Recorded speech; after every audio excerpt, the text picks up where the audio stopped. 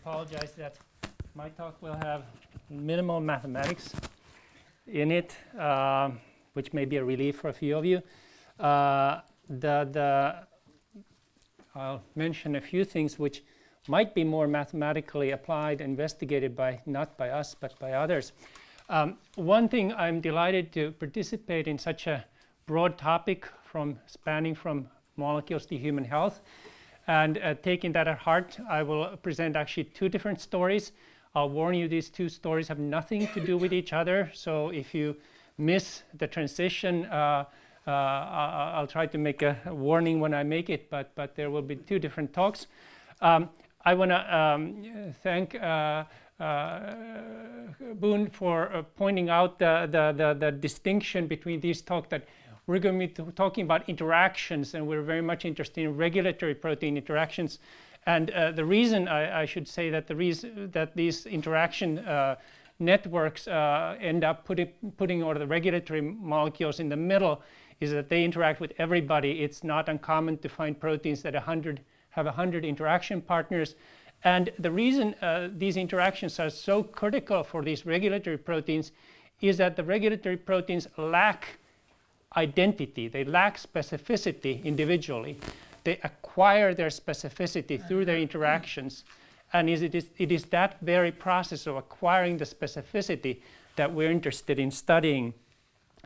The reason we use direct imaging is also because for us, the localization where something happens, the responses to stimuli when it happens in the relative to other processes in the cell, those are the main part of the biology, if you will, of regulatory proteins.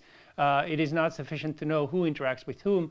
We need to know what controls the interaction and where it happens in the cell.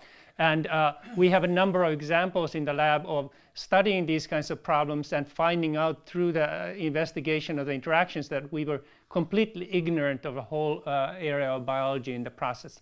So the two talks or the two stories I'll be telling are one done by Huai Deng, a postdoctoral fellow now at the University of Minnesota, whose expertise in Drosophila provided the opportunity of translating these imaging approaches, which we've done in living cell systems for many years, into live animals. And the other one, which is going to be our attempt at making some impact on human health, is in the area of developing drugs for rare cancer by Veronica Burns and Yoon-Hui Cheng. My introduction, since I have two very different topics, I apologize, it's somewhat presumptuous, but bear with me. I'm going to start with asking a question which to me has been puzzling. I think most of us in this room who have been at our area of investigation for some time are proud of the advances that we've made over the last 5 or 10 years. We think of things that happened 10 years ago. They were really hard. And now we can do things that are amazingly much more than we could 10 years ago.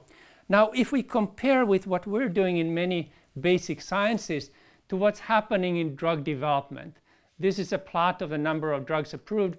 Please apologize, a rather ancient slide, but the picture hasn't improved. Despite enormous effort, as measured here by a number which is beyond my sort of comprehension in terms of financial impact, the success rate of drug development is woefully low. And the puzzle here is, why is this? We are making such enormous advances in science. Why is this not translated into patient benefit? And this is a too big question for me to really answer, let alone to solve today. But I want to give some flavor of the reasons for this and perhaps where things might go. Now, this is sort of the standard drug development program, if you will. And this is not to scale, but nevertheless, the point here is that we're starting with identified lead compounds through some large-scale screen. And then through these individual steps, we screen out the ones that do not fit some criterion. And the reason this is not to scale is that this is, in fact, a much less efficient or much lower yield process than we know about the ones that we actually have numbers for, the ones that involve US federal registration, it's an order of magnitude at every step. And it's at least as bad at the lower levels, which means that we're simply losing almost every hit along the way, and we have no solution for improving this. Well, the solution at the lower levels is in fact already solved. We can easily screen. We're efficient at going through large numbers of compounds through these steps. The problems happen here at the higher levels, where our ability to make any sensible prediction, any sensible analysis of what kinds of processes are involved is really limited. So one of my first stories is going to focus on the area of pharmacodynamics, that is to say how animals respond to foreign compounds. And of course, the targeted effect is the one that we are striving for in terms of health and benefits. There are many non-target effects, and what I'm focusing on today is these induced response pathways, which is something that is initially rather surprising, that all of us, all of our cells, have the ability to recognize foreign things. It's almost like an immune system at a molecular level.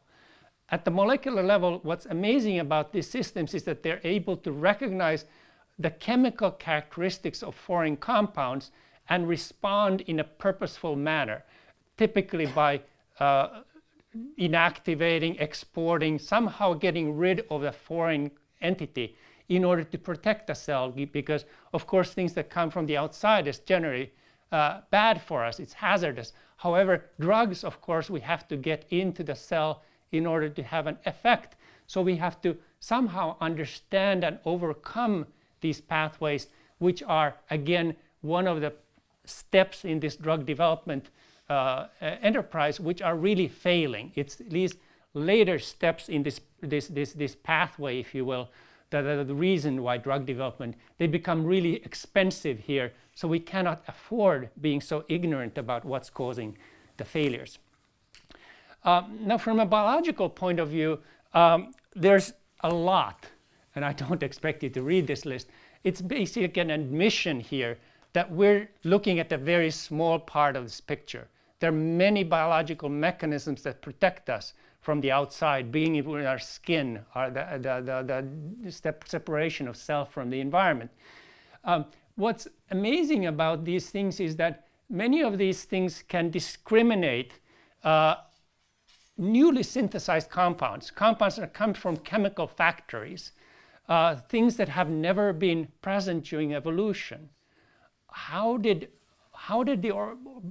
evolution develop the capacity to distinguish these kinds of compounds that we're very familiar with many kinds of biological stimulus response pathways? We can recognize much of normal biological stimuli because they have been present over eons, billions of years in some case, and have had all that time to fine-tune the response. But how about the next drug, which has never been present during evolution? How can our cells recognize it and respond in any purposeful manner, not to speak of the pesticide or what other compounds that we're exposed to? And this is the problem that we've been really interested in addressing. And because it's such an evolution development, in my mind, are two sides of the same coin. So we've studied this in a developmental context in Drosophila. The model system, and again, I emphasize that this is a tiny little part of this big picture, is this system which has been characterized for xenobiotic responses, xenobiotics being compounds that are artificial, which is based on a protein called KEAP1, which acts as a sensor, and it is dedicated to control of this transcriptional factor NRF2, and under basal conditions to degrade it. And I'm going to admit right away that I'm putting up something of a straw man here with the purpose of knocking it down. There is much data to support this model, and I don't want to say that this is wrong, merely incomplete. One thing that's amazing about this sensor KEAP1 protein is that it's able to recognize this extreme variety of structural chemical diversity, which allows us to function as a mechanism for xenobiotic responses. Again, the canonical model is that this modification and or structural change in KEAP1 releases the NRF2 transcription factor, which then now activates this wide variety of response pathways which act at the level of protecting the cells. Now, there are some flies in the ointment, if you will, in that the KEAP1 protein is also seen in the nucleus, and exactly what it has, what it's doing there at present or formerly was thought to be an export factor for NRF2 protein. As you'll see, it does much more of interest. And one of the things that is was intriguing for us, and the reason that we got into this game, is that the coupling between the stimulus and the response was seemingly mediated by a very tenuous link, this NRF2 transcription factor, which would limit the ability of selective activation in response to particular classes of compounds and particular response subsets. And this is something that's observed. If we treat a cell or an animal with a particular compound, we don't get the identical response pathway. So therefore, there seemed to us to be something missing. As I mentioned, we're studying this problem in Drosophila. Drosophila has homologous proteins to these mammalian proteins that have been studied extensively. In Drosophila, these proteins do what we might think they do. They support, they protect the fly from pesticides, etc. These are the pathways that the pesticide makers concern themselves with. The reason we use the fly is that it has many nice advantages in studying what to us is rather a mysterious process. And it also allows us to ask, in hindsight somewhat, the question of where did these pathways come from? How was this ability to respond to something that is unknowable, or at least initially not evolutionarily present, developed? Again, we like using imaging. So the first question we ask is where these major actors are. Both KEAP1 and CNCC, these are salivary gland cells. This is a nuclear stain with a DNA binding dye, are nuclear, which initially was somewhat surprising. Remember, we usually think of the KEAP1 protein as being a cytoplasmic sensor, at least this was the model, just to make sure that our antibodies were specifically, we also make transgenic flies in this case, and the transgenically expressed proteins are clearly nuclear. One of the tools we like to use to look at interactions, and this will become relevant toward the later in the talk, is that we like to look at how an interaction between two partners alters the specificity of their biology. And in this case, we use a tool that we developed some decade ago, which allows us to visualize selectively the protein-protein complex, whereas the individual subunits are invisible, by fusing them to fragments of a fluorescent protein. Now, the fragments of the protein, just like half an enzyme, doesn't have any activity. When brought together, provide us a reporter, a fluorescent signal, which we can now visualize and see where the complex is. And here, perhaps no surprise, the complexes are present in the nucleus. Now, again, we're using this Drosophila system because Drosophila imaging is really powerful. Now, those of you in the audience who use imaging know that the instrumentation, the power of optical visualization has grown by leaps and bounds. And this is really due to these enormous instruments that are very useful for many purposes. In our lab, we tend to take a rather more pedestrian approach of just adapting our system of visualization to the particular problem at hand. So in this case, we take advantage of something that is characteristic of fruit flies, particularly the salivary glands of fruit flies, the classical observation of what are called polytene chromosomes. What these are basically strands of the genome, the entire genome, stretched out and copied in thousands of copied and aligned in parallel. And what this does for us is that it positions individual genes in thousands of copies in a physical location. Now, this is not to say that we couldn't do a similar experiment in a mammalian cell and seeing a spot correspond to an allele.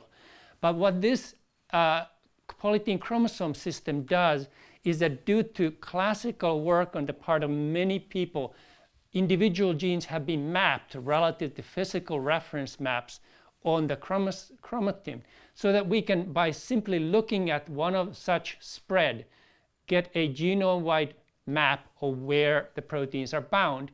And in this case, we were really quite surprised that the pattern of binding here by these proteins, which have this function, known function in protection from foreign compounds, corresponds to a very characteristic developmental program, which is something called the ecdysone response pathway. This is the pathway that the fly uses to conduct what's called metamorphosis, the remarkable process of the fly larvae to completely reorganize its own body structure.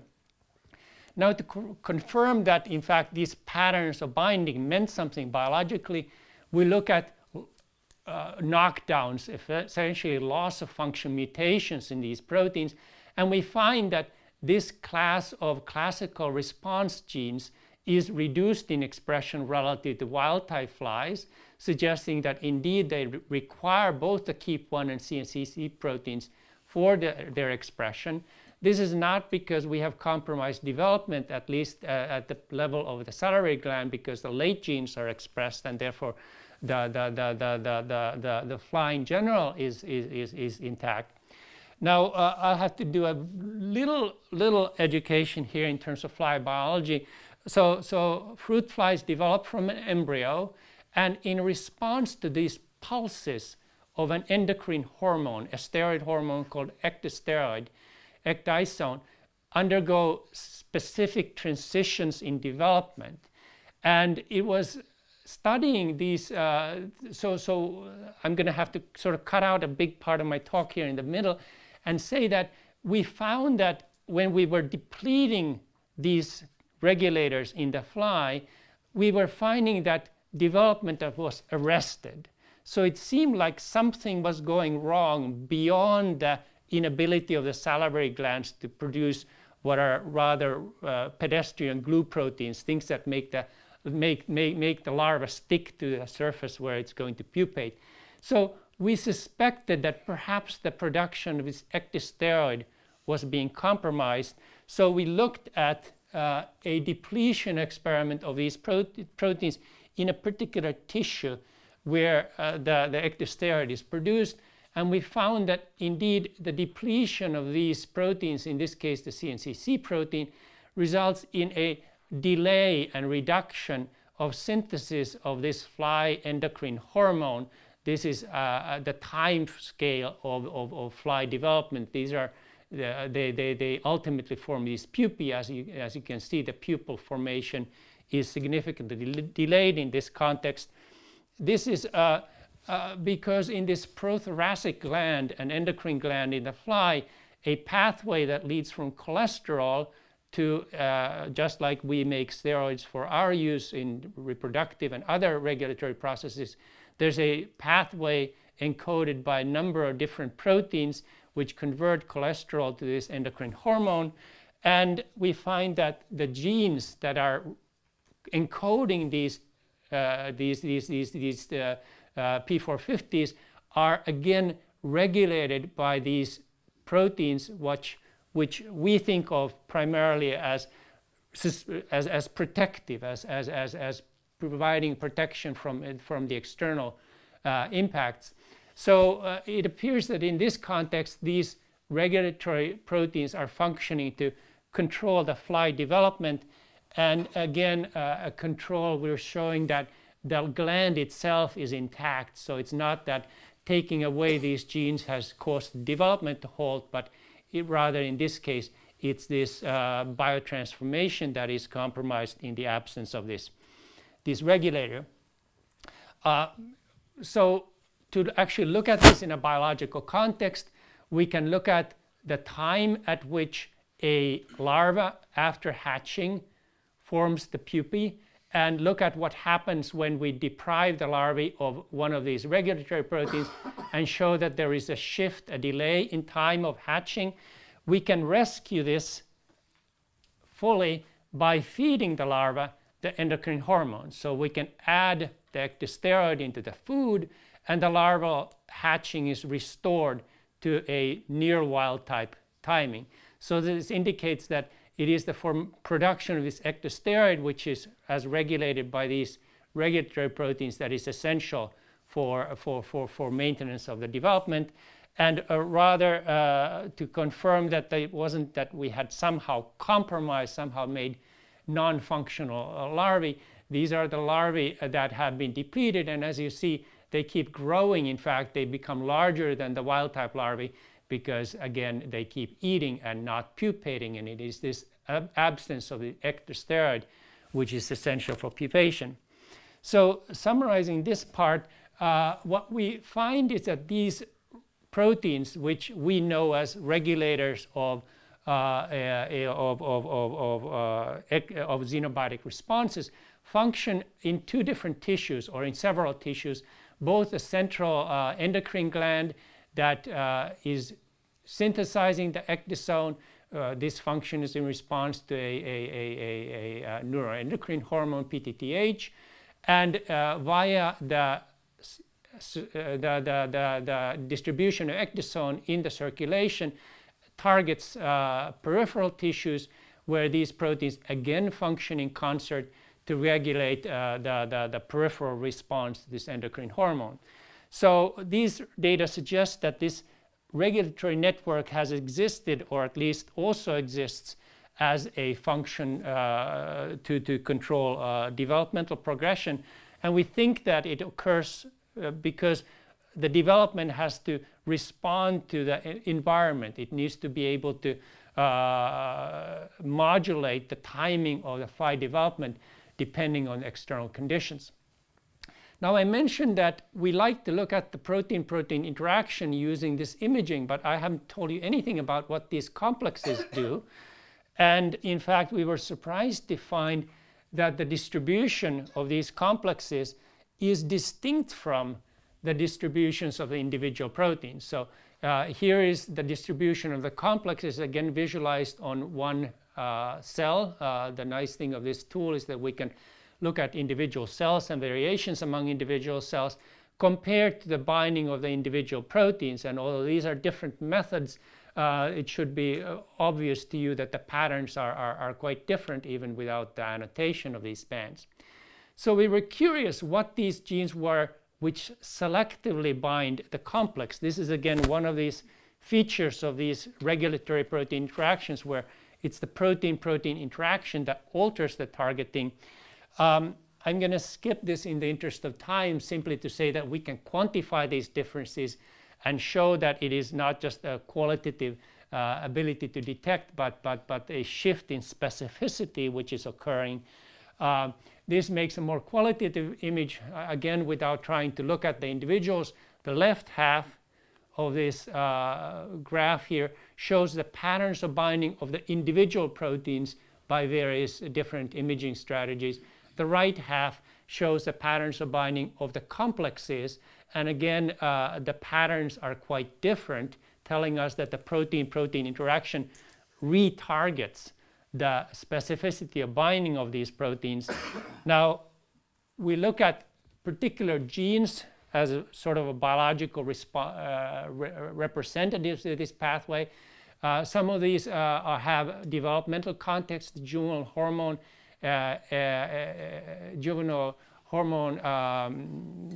hydrolases are regulating the stability of other developmental endocrine hormones. The DKEAP1 protein itself is a target for transcription regulation by this complex. And again, so the question for us was, well, what is the biological process that is reflected by this complex formation by these proteins?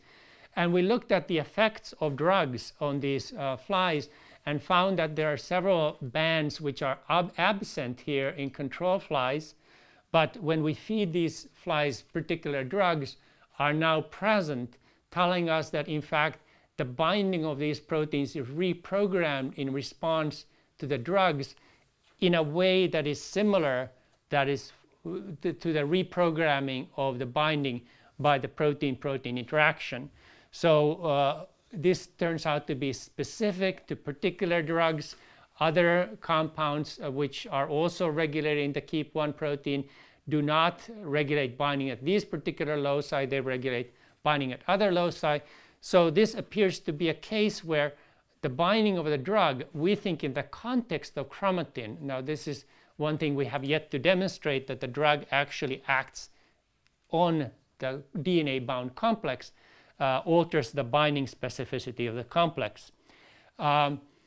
We look at the functional consequences of this, and again this upper group of genes are the ones which are directly bound by the complex, and we measure the levels of transcripts of these genes and find that indeed phenobarbital, one of the drugs that induces this binding, increases transcription of these genes, and other drugs which do not induce binding at this gene do so to a much lesser extent.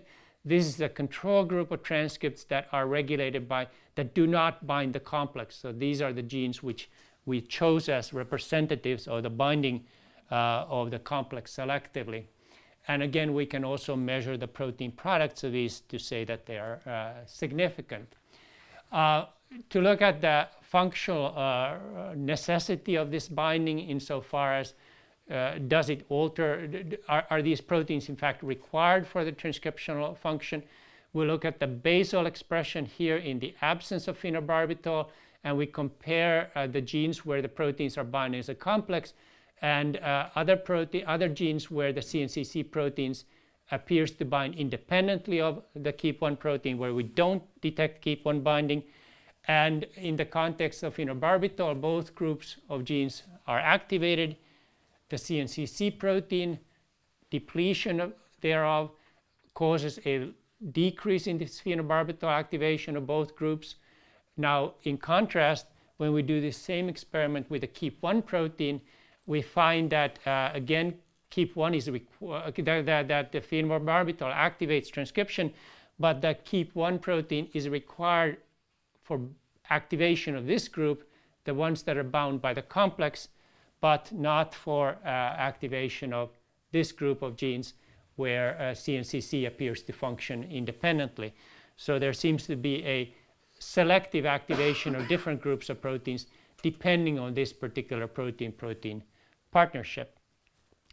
We can do the gain-of-function experiment the same way, in that by expressing KEAP1 independently, we can activate transcription, and CNCC with some of these genes functions as a synergistic regulator, such as here. So the combination has greater activity than the individual proteins, whereas KEAP1 acts as an antagonistic inhibitor, reducing transcription of these genes where CNCC functions independently of KEAP1. So again, the protein-protein interaction at this specific locus seems to have a distinct effect depending on the binding. So to put this half of my talk in context, this is the classical model which can very easily explain how a compound, a drug, or some other external molecule functioning through a pathway activates a set of genes which in some ways help detoxify this compound. Now the challenge becomes, as I mentioned, more difficult to explain when we start talking about many different compounds which have partially overlapping but distinct responses. So how does this system mediate this kind of response? And further, as I mentioned, we find this group of developmental signals which regulate a very slightly overlapping set, which also depends on these same mediators. So how can this sort of bottleneck, if you will, be tolerated? We say that it probably is not, and in this case that it is the complex acting on chromatin which mediates through some, we imagine, allosteric effect. In other words, through binding different co-regulators, the specificity of this complex is altered such that it regulates different sets of targets depending on the small molecule mediator. And the mystery remains to us that how this system has adapted to respond to essentially unknown inducers by ways of modulating specificity in a way that now allows it to target genes that are specific or effective for each of these targets. So we like to think that this system operates on many different levels, and I just want to thank the people participating in this part of the work and our collaborators who helped us with some reagents. Now for the second, which will be a shorter half of my talk, I want to return to this problem of I have barely scratched the surface of the problem in the sense of I told you that I would address this pharmacodynamics problem, but really all we've addressed is, well, we have some hazy idea about where this might have come from evolutionarily, which does very little to address the practical problem of, well, if we're going to develop a drug, how do we approach the problem such that we're not going to get tangled up and tripped along this way? And this becomes especially critical in drug development programs that don't have the tens or hundreds of millions of dollars that are typically devoted to developing a drug these days. And that is the case for, in fact, the majority of diseases which are rather rare and attract very little interest on the part of the pharmaceutical community. And the problem, of course, is that it is not just going back and forth and optimizing each of these steps one at a time, but rather that a failure at the late stage here often leads to abandonment of the entire program. And you read about the drug companies that shut down an entire division, say cardiac diseases, and you know that there are going to be no follow-up on these projects. So what can be done? Well, this problem sort of has a similarity to me with the children's game of Snakes and Ladders. I'm not sure if you've played this. It's one which is can be quite frustrating, especially in the context where in this system at least there are very few ladders. You keep going back and go starting over. So how can we, if you will, put back some ladders into this system and allow us to anticipate or perhaps even plan ahead for the challenges of dealing with these steps in the drug development, which are rather poorly understood. So I'm going to tell a story of a project at my laboratory, and I should tell you that I have very little background in drug development, but there are many rare diseases, adrenocortical carcinoma being one, which there is essentially no drug development going on, which means that this is still treated in the same way that it was treated 50 years ago with compounds that were approved in the 1950s, and there's really no company that is doing any development, and the outcome is predictably unfortunate. There are many challenges to this and many such drug development problems. Diseases are often complex, and despite the genetic advances that are made, the feedback, the turnaround of using that information for drug development is very slow. One key aspect of this cancer drug development problem is that the tumors in fact retain a very unique metabolism. They have characteristics that are akin to their progenitor cells, which in this case is one that we take advantage of as an Achilles heel. In other words, we try to target the unique metabolic properties of these tumors in order to potentially treat them. And we do this by using compounds that have been identified that have a very selective tissue or cell type specific toxicity. Now, this is a very classical way of doing cancer drug development, but I think it has lost perhaps some of its cachet.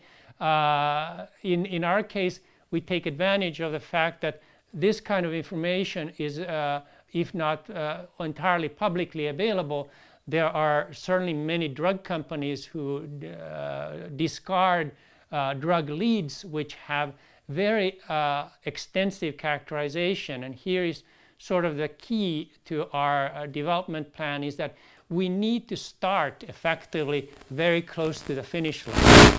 We need to start with compounds where we know that if we sort of get over the last few jumps, we will actually have something to release into the clinic. We cannot afford to have the risk of losing our way along the way.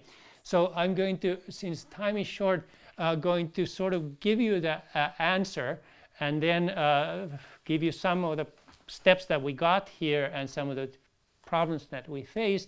So we've identified, mainly through literature investigation, a compound discarded in the 1980s, which has a selective adrenergic activity. And this compound, through some preclinical studies that we've conducted that I'll describe in brief, has been now in 3-phase patient trials. And so far we know that the compound is well tolerated, has low potency, which is one challenge that we're facing in these preclinical trials. So briefly going over the kind of characterization many cancer drug development projects undergo. So we use a xenograft model, which is to say we take cancer cells, we put them in a mouse, and we give the mouse a compound, in this case this ATR101 compound. And this decrease in the growth of the xenograft isn't astounding, but it is at least a clue that we have something that might have some benefit. We weigh the xenograft at the end. And very importantly, and here's the critical aspect of trying to decide on which kind of compound would be appropriate, the patients that are treated for this disease are quite sick, given that it is a the diagnosis is often at a late stage, and therefore we have to choose a compound which has no adverse effects. This is not true, of course, for the majority of chemotherapies, which are essentially toxins which you use at a subtoxic, subacute toxicity level. But this compound was chosen selectively because it is so well tolerated, here simply represented by the body weight of the mouse that is not decreasing. The compound can also be relatively effective. In this case, we're looking at the same kind of xenograft assay, but we're starting administration early. Now, this is not really a realistic cancer model. Cancer is usually treated at the time when the tumor is quite large. But in this situation, we can in fact suppress tumor development almost entirely. This might be perhaps representative of a situation of a adjuvant therapy after surgery or such. This compound acts by inducing apoptosis. It induces the cells to kill themselves. And this apoptotic stimulus has been the area of interest. And you might wonder, well, we have these compounds in clinic. What are we doing trying to understand what they do? Well, the critical problem for us is that the compound's potency is not really adequate, or at least is going to pose some difficulties for use in the clinical. So given that we have no clue how this compound has this potentially therapeutic benefit, we have to go back and try to understand how it works in order to improve on it. Very briefly, and without giving you much background, we found that this compound causes cholesterol accumulation. So this is a cholesterol stain where this compound, the active compound, causes the accumulation of cholesterol in the membranes, whereas a control compound lacking this dimethylamine is not causing the cholesterol accumulation. This occurs in many cancer cell lines of the adrenal. And the adrenal is rather a unique site in that the cholesterol metabolism of the adrenal that makes all of our corticosteroids, the ones that regulate blood pressure, etc., has its own very dedicated cholesterol metabolism, which is why we think that this cholesterol accumulation turns out to have such tissue-specific effects. It is very rapid, so this compound within a few minutes causes this accumulation of cholesterol, which is in fact faster than the time at which the cells are starting to die, losing ATP and increasing their caspase signaling, suggesting that this is in fact a potential mechanism of toxicity.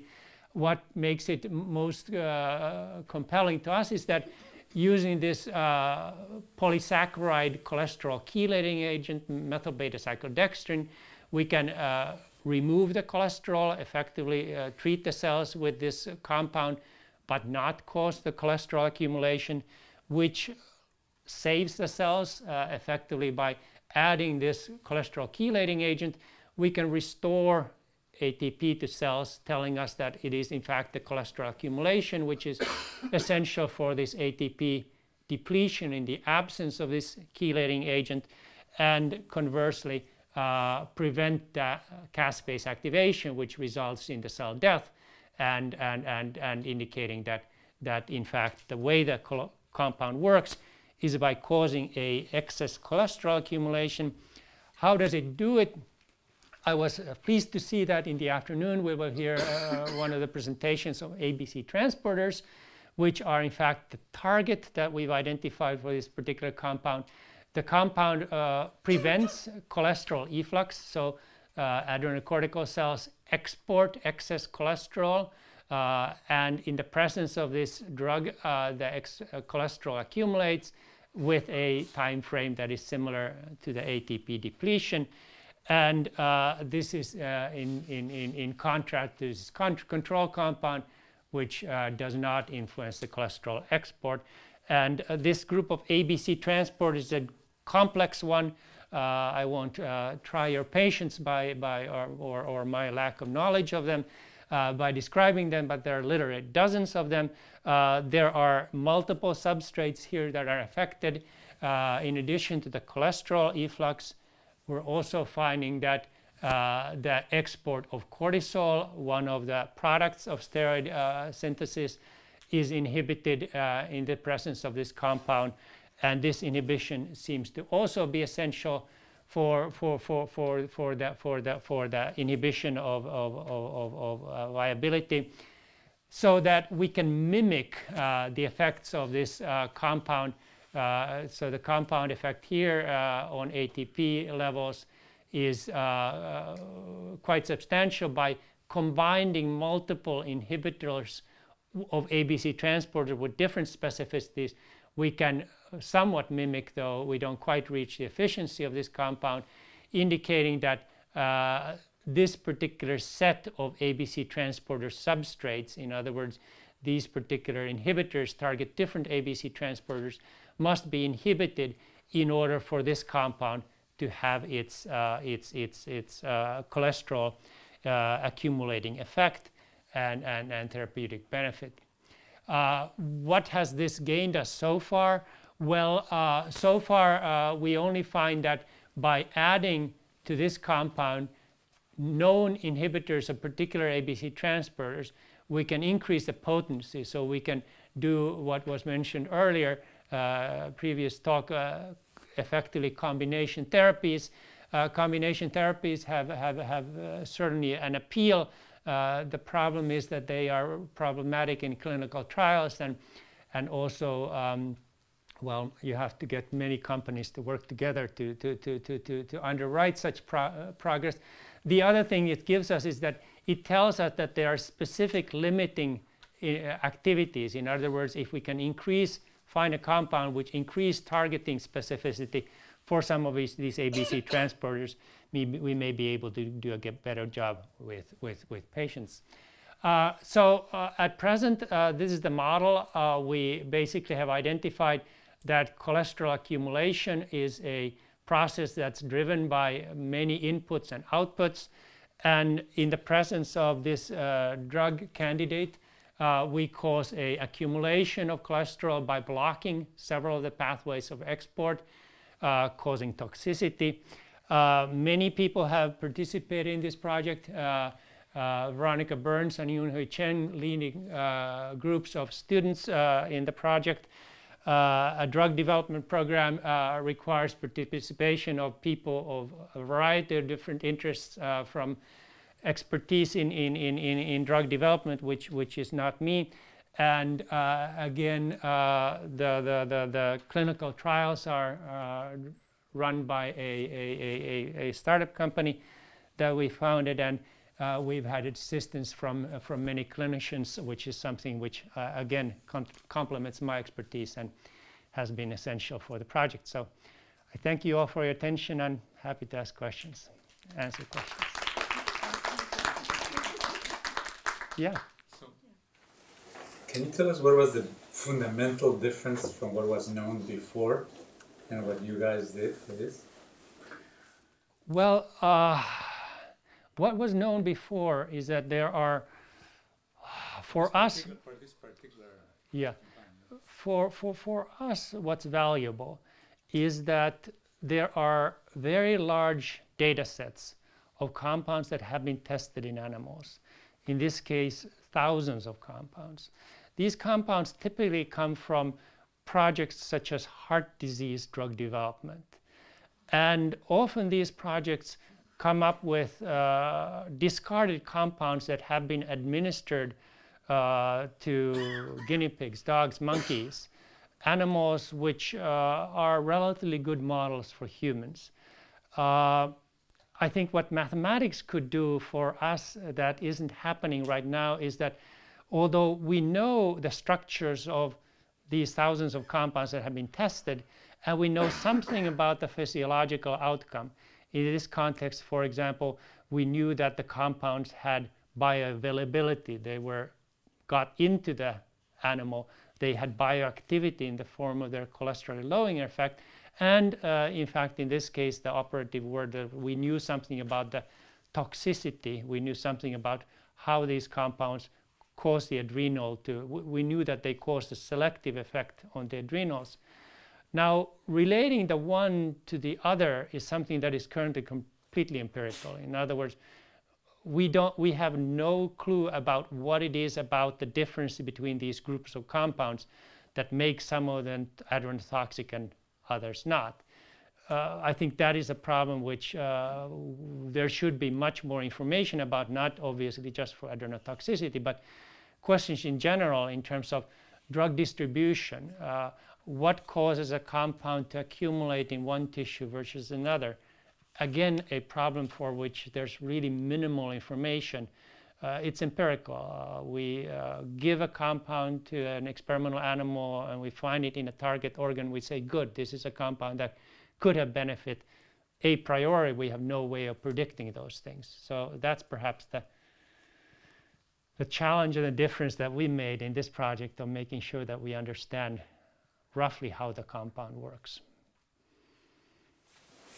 In continuity with this question, is there nothing known about the physiopathology of adrenocortical carcinoma, a pathway, a gene or several genes, heredity, family, etc., etc., etc.? Because if I understood correctly, what you did is the very, very old way, just by hazard, yes. Taking everything. Yes. And the way now, since I think 10 years, the companies, if they have a pathway, they have some enzymes or phosphorylation or something like that, and then they choose the active site, they mutate, and then they try with many compounds just specifically to cible this site. But maybe Yes. have some information. Yes. So I've sort of glossed over many diseases like adrenocortical carcinoma are certainly not highly studied, but that doesn't mean we don't know anything. In fact, we have quite a bit. We have tumor sequences from hundreds of patients, which, as some of you know, we can identify candidate genes. Those candidate genes tend to be the usual suspects. They are in pathways that influence genome integrity, p53. They're in signaling pathways, beta-catenin, etc. The success at targeting those pathways has been quite spotty. In other words, we've known about pathways like RAS for 30 years.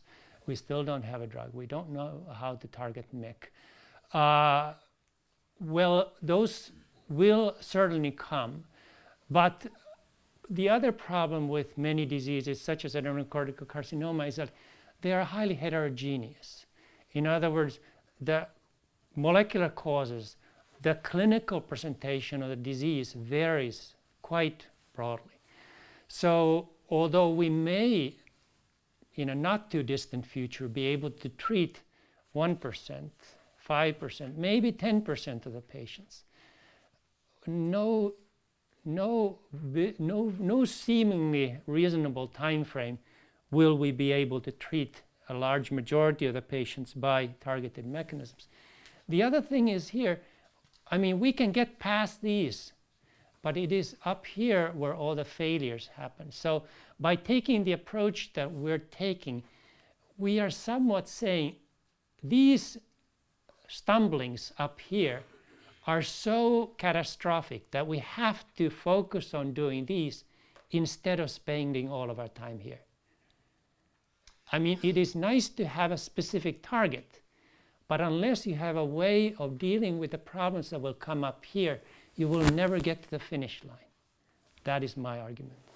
I mean, we have that experience. For example, I'm in a group that is looking for inhibitors for viral fusion.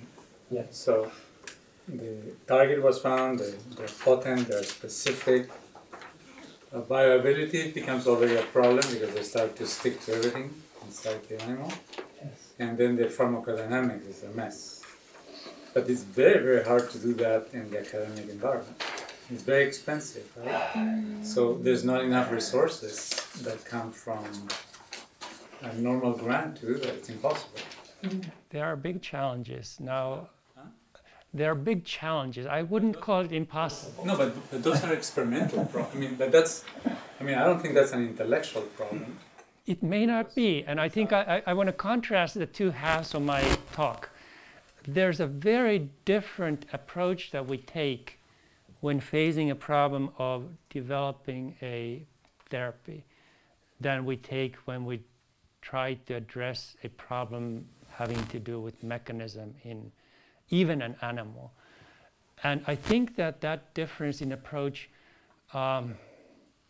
it doesn't solve the problem, but it puts our emphasis on thinking about these problems early and trying to anticipate, trying to, I wouldn't say that our solution in this case is generalizable. I mean, I think every disease has its own peculiarities. Understanding that disease context, I think contact with clinicians has been key for us. In other words, talking with people who treat the patients to understand these are very sick people. In order to develop a drug, we cannot start with a compound that's toxic. We have to sort of rethink of what a therapy might be. So challenges abound. But I would say that, yes, except for this part, it doesn't have to be outrageously expensive. But that requires sort of accepting compromises and taking shortcuts along the way. Yeah. I have a couple of questions about the beginning, really more clarification. So I didn't quite understand with the Keep1 CNCC. Are they direct binders to all these xenobiotics? Is that, or are they feeding in upstream somewhere? And if they bind directly, are there any structural data on? Yes, yes. So Keep1 is a remarkable molecule, and there are crystal structures of Keep1. It operates by many mechanisms. One of the major ones being that it contains cysteine residues that are hyperreactive.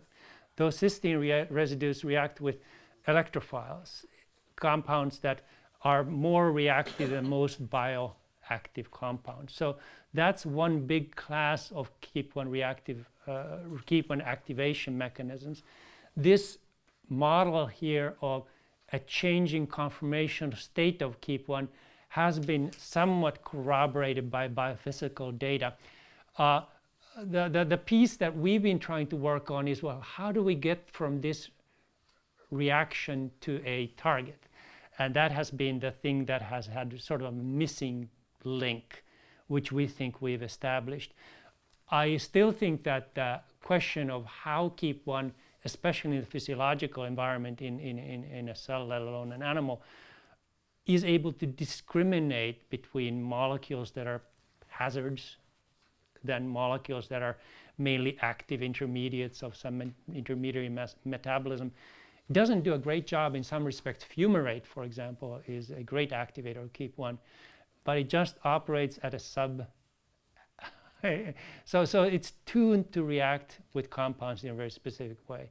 It also binds polycyclic hydrocarbons, and it does that with a very sort of relaxed specificity that again discriminates between steroids and things that otherwise might seem like it would activate. High levels of glucocorticoids will activate KEAP1, but not the levels that are present in most cells.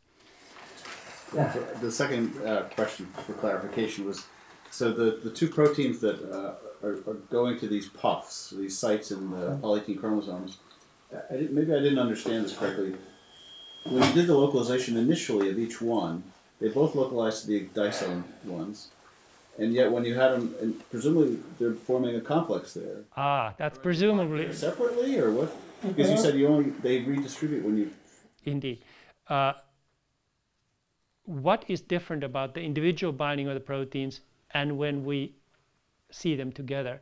A big difference is we only see the redistribution when we overexpress the proteins or when we treat the animal with drugs. So there's something which admittedly is a bit nebulous here between the proteins individually at their endogenous levels and the proteins overexpressed as a complex.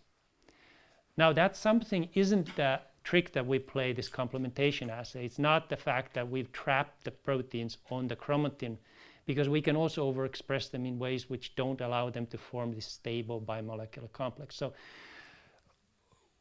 for us, the overexpression is sort of a it's a unfortunate but perhaps informative tool. We think it reflects because it produces a similar redistribution, or at least some aspects of a redistribution can be reproduced by drugs. We think it has some relevance, relationship to that drug-induced targeting. But in general, I think that the effects of overexpression should be considered problems. More questions? This side that, no? Yeah. So to continue Mark's question, to really know if the complex has a function and not just an overexpression artifact, you probably need to do an interaction mutant. I'm not saying that it's easy. No, it is easy. So in fact, all of our experiments, we do this a lot. And we often find that overexpressed proteins have characteristics that are non-biological, that we can't hand wave, such as here, and say maybe this overexpression actually does something that is relevant. Most of the time when we find overexpressed protein doing something weird, it's bad. And indeed, our prime strategy, including this project, is to show that a mutation in the protein prevents the signal. We don't get fluorescence, and hence that the fluorescence at a certain level represents a biologically relevant complex formation. So what you need to see that now they do not, the genes which are they attached to are not expressed. So in our case, the mutation isn't quite as subtle as that. In our case, the mutation in this case is one that simply disrupts the complex. So it's, yes, what you're asking is for us to show that the retargeting is something that depends on the specific interaction, whereas all that we've shown is that disrupting the complex prevents us from seeing a signal. And that we don't know, partly because we don't really know what the signal is, what the conformational, whatever the mechanism is that converts this protein from one that is targeting one set of genes to a different set of genes. Thank you.